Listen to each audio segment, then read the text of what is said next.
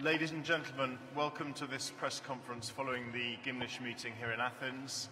I will first of all invite the Deputy Prime Minister and Foreign Affairs Minister Venizelos to make a few introductory remarks. I'll then hand the floor to the High Representative, and we will then have time for 2 questions from the Greek press and 2 questions from my side. So please, Minister. Thank you. I'm here just to welcome publicly Cathy Ashton and my counterparts from the other European countries, hosting the Gymnich Council, this informal meeting of Ministers of European and Foreign Affairs. It's a great pleasure and a great opportunity for every European presidency because of the high level of debates. Είναι πολύ μεγάλη μου χαρά που υποδέχομαι και επίσημα και δημόσια It's a very great pleasure for me to be able to welcome Cathy Ashton here publicly and officially, and it's been a pleasure to organize the informal meeting of foreign ministers. The Gymnich is a great opportunity for any presidency, for the Greek presidency, because of the very high quality of the debates. And I think that will be quite clear from what Cathy Ashton has to say by way of introduction and from our discussion with you. Thank you very much. Can I begin by thanking you very much, Deputy Prime Minister, and your team for the excellent organisation of this meeting and this wonderful venue. We've had a really interesting 2 days, and in this setting we've had the opportunity to talk about our neighbourhood, both south and east, and our relations with strategic partners. Not surprisingly, Ukraine was top of our agenda, and I can remind everyone that we remain united in our determination to act together to deal with the threat to Ukraine's sovereignty and stability. I invited this morning our candidate countries to join us so we could talk with them as well about the latest developments in our neighbourhood. We had a very good discussion. We covered a range of different issues. We talked about relations in the Western Balkans. We talked about the ongoing challenges that we see in Syria and our concerns about Libya, and also the work that we're doing on all of our neighbourhood countries to help them develop economically and politically. We think of the successes of Tunisia, and we also think of the challenges currently in Egypt. We welcomed too our dear friend Elmar Brok, the chair of the Foreign Affairs Committee of the European Parliament, who came to join us yesterday, again, in order to give us his perspectives and the perspectives of the European Parliament on some of these issues. So, an important 2 days of deep discussion. The Gymnich is a place where ministers can talk freely about the issues of concern, and where we're able to relate to each other in terms of how we take forward our policy. And we continue as ever to develop the work that we are doing. Just one other point, because I'm conscious we have a number of issues.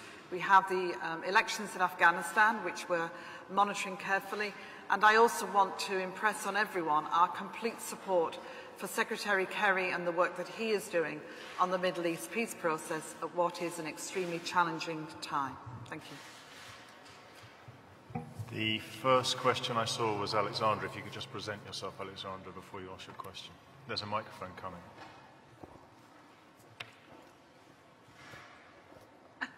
2 microphones coming. Hello, Alexandra Mayer-Hodal with the German press agency DPA. Lady Ashton, 2 quick questions, if I may. First, on Turkey, was there any discussion with the Turkish representatives or among the ministers as far as the YouTube ban, the Twitter ban, EU concerns about these measures? And secondly, on Afghanistan, if you could say a bit more, how concerned are you about the violence we've seen in the run-up to the elections? Thank you very much.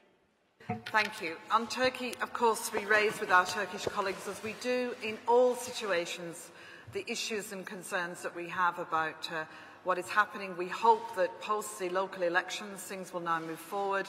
We noted the Constitutional Court's decision, and we also made it clear that social media plays an incredibly important part in the life of all communities, including Turkey, and our Turkish colleagues talk to us about the reforms that they're expecting to see coming forward. So it was an open and frank discussion. On the Afghan elections, this will be a historic moment if we get this right, this democratic transition. We want to see everybody participating, including, I would say, all the women of Afghanistan. And we welcome what's been done to try and prepare for these elections. The latest information I have has been that things are going forward, and we wait to see now what the results will bring. Μία ερώτηση για τον ελληνικό τύπο, παρακαλώ. Ο κύριος Αθανασόπουλος. Mr. Athanasopoulos from the Greek press, from the Vima. Thank you very much. Angelos Athanasopoulos from newspaper Το Βήμα in Athens. I have a question for both Lady Ashton and Mr. Venizelos. I would like to ask you, are you concerned by the recent, I would say, aggressive comments by the NATO Secretary General and Secretary General Breedlove on Ukraine, and do you believe that they help to de-escalate the crisis in Ukraine? Thank you very much. We work very closely with the NATO Secretary General, with Saka, and I attended the NATO Foreign Ministers meeting where we were able to discuss the situation in Ukraine. You can describe the comments however you like, but I think what was very important was the unity of the NATO countries who are working closely together to address real concerns about what is happening in Ukraine and the consequences for the thinking that we all need to have about the future. Minister, would you like to add something? As you know, Greece participates always in the European and the Euro-Atlantic mainstream. Our position is very clear. Our policy is a policy of principles. Our pillar is always the need for respect of the international legal order. But on the other hand, it's very important for us to keep open the channels of political and diplomatic dialogue, because we need a consensual political applicable solution. The main issue now is the de-escalation. The next hand I saw was Daniel. You still have a question? If you put your hand up so the microphone can find you. Yeah. Thank you. Daniel Brosler, Süddeutsche Zeitung. Ms. Ashton, did you talk about the Weimar Triangle proposal to consult Russia on the talks with Ukraine, Moldova, and Georgia about the association agreement? And would you personally say that it would be a good signal towards Russia now to consult Russia on this issue? Well, actually, if you read the paper, what you'll see that the three ministers, who incidentally, of course, went on my behalf, on behalf of the whole of the European Union, to Ukraine, and for which I thank them very much, they were talking about some of the technical underpinning issues.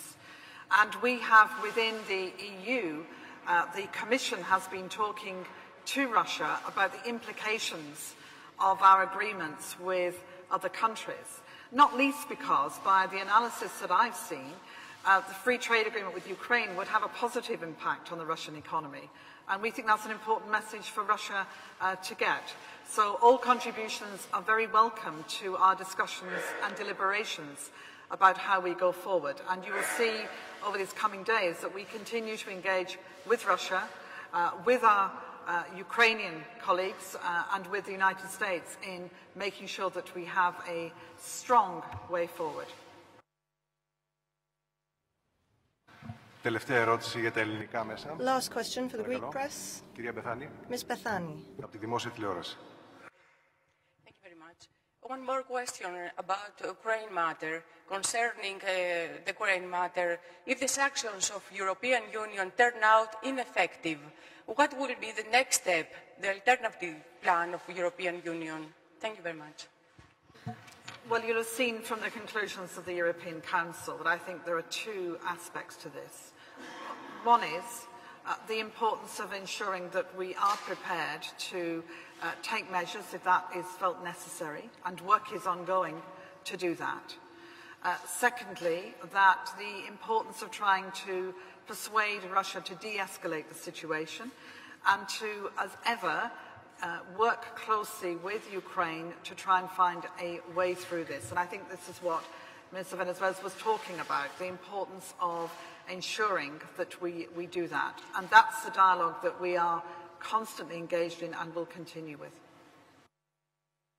Να δώσω και εγώ μια απάντηση στα ελληνικά μέσα ενημέρωση. Perhaps I can give you a brief response in Greek, both to the Greek press and to the international press. Sanctions are not an end in themselves. Sanctions are a tool, an instrument that we use, always in the framework of international law. And the purpose of those sanctions is to ensure that international law is complied with. But above all, the idea is to create the preconditions for a diplomatic and political solution. So, as Baroness Ashton quite correctly said, the essential question now is de-escalation. But beyond de-escalation, the goal is to create an appropriate climate so that we can come up with a definitive and functional solution. Thank you very much.